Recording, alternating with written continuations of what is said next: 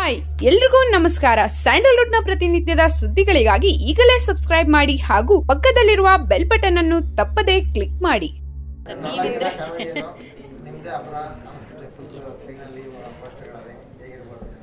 ಇಲ್ಲ, ಇದನ್ನು 4 ಜನ, ಈಗ ಸಾಧು ಸರು ಮತ್ತು ರವಿ ಸರು, ಪ್ರತಾಪ್, ಆನಂದ್, 4 ಜನದ್ದು ಈಕ್ವಲ್ ಕ್ಯಾರೆಕ್ಟರ್ ಇದೆ ಇದರಲ್ಲಿ. ಫಸ್ಟ್ ಟೈಮು ನಾವು 4 ಜನ ಒಂದು ಫುಲ್ಲು ಲೆಂತ್ ಮೂವಿನಲ್ಲಿ ಸ್ಕ್ರೀನ್ನ ಶೇರ್ ಮಾಡಿರೋದು.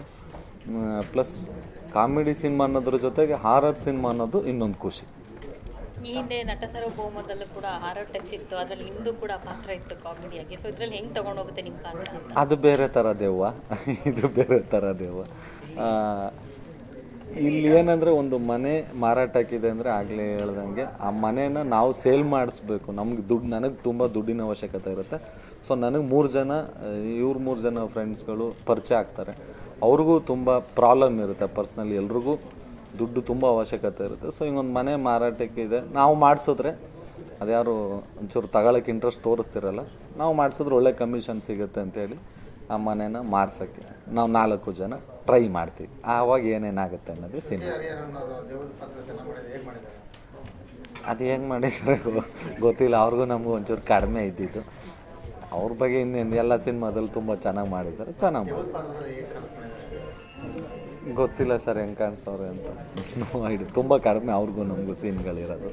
ಇದುವರೆಗೂ ಹೀರೋಗಳ ಜೊತೆ ಫ್ರೆಂಡ್ ಆಗಿ ಕ್ಯಾರೆಕ್ಟರ್ ಪ್ಲೇ ಮಾಡ್ತಿದ್ರಿ. ಸೊ ಈ ಸಿನಿಮಾದಲ್ಲಿ ಎಲ್ಲ ಕೂಡ ಕಾಮಿಡಿಯನ್ಸ್.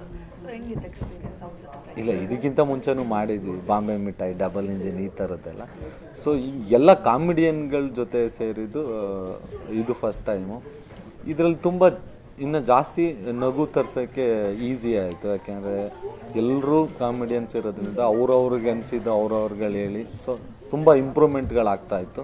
ಸೊ ಹಂಗಾಗಿ 100% ನಗು ಅಂತೂ ಸ್ವಲ್ಪ ದೊಡ್ಡ ಮಟ್ಟಕ್ಕೆ ಇರುತ್ತೆ ಈ ಚಿತ್ರದಲ್ಲಿ. ಸರಿ, ನಾ ಪರ್ಸನಲ್ ಕ್ವೆಶ್ಚನ್, ಮದುವೆ ಯಾವಾಗ ಸರ್? ಗಾಸಿಪ್ ಅಂತ ಓಡಾಡ್ತಿದೆ. ಗಾಸಿಪಾ? ಏನು ಗಾಸಿಪು? ಚಿಕ್ಕಣ್ಣ ಅವ್ರಿಗೆ ಮದುವೆ ಫಿಕ್ಸ್ ಆಗಿದೆ ಅಂತ. ಮದುವೆ ಫಿಕ್ಸ್ ಆದರೆ ಗಾಸಿಪ್ ಹೆಂಗಾಗುತ್ತೆ?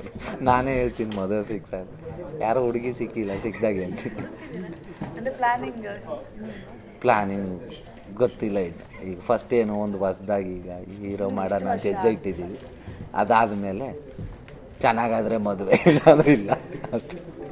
ಹೀರೋ ಆಗಿ ಬರ್ತಾ ಇದ್ರೆ ಯಾವ ರೀತಿ ಅದಿನ್ನೂ ಇಲ್ಲ. ಈಗ ನನಗೆ ತುಂಬ ಸಿನಿಮಾಗಳಿದೆ. ಸೊ ನಮ್ಮ ಪ್ರೊಡ್ಯೂಸರ್ದು ಬೇರೆ ಸಿನಿಮಾ ಇದೆ, ಮತ್ತು ಡೈರೆಕ್ಟ್ರದ್ದು ಬೇರೆ ಸಿನಿಮಾಗಳಲ್ಲ, ಅವ್ರವ್ರ ಸಿನಿಮಾಲಿ ಬ್ಯುಸಿ ಇದ್ದಾರೆ.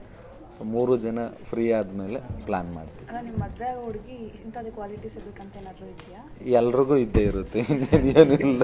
ಓಕೆ, ಯಾರಾದರೂ ಓಕೆ ಅಂತ ಯಾರು ಹೇಳ್ತಾರೆ ಹೇಳ್ರಿ, ಪ್ರತಿಯೊಬ್ಬರಿಗೂ ಇದ್ದೇ ಇರುತ್ತೆ. ನನ್ನ ಕ್ವಶನ್ ಕೇಳಿದ ಯಾವ್ದಾರು 1-2 ಹೇಳಿ ಅಂತ, ಯಾರು ನೋಡ್ತಿರೋರು ಇದ್ರೆ ಬರ್ತಾರೆ ಅಂತ. ಬೇಡ, ಯಾರೂ ಬರೋದು ಬೇಡ. ಆಗೋ ಟೈಮ್ಗೆ ನಾವೇ ಹುಡುಕ್ತೀವಿ ಬಿಡ್ರಿ.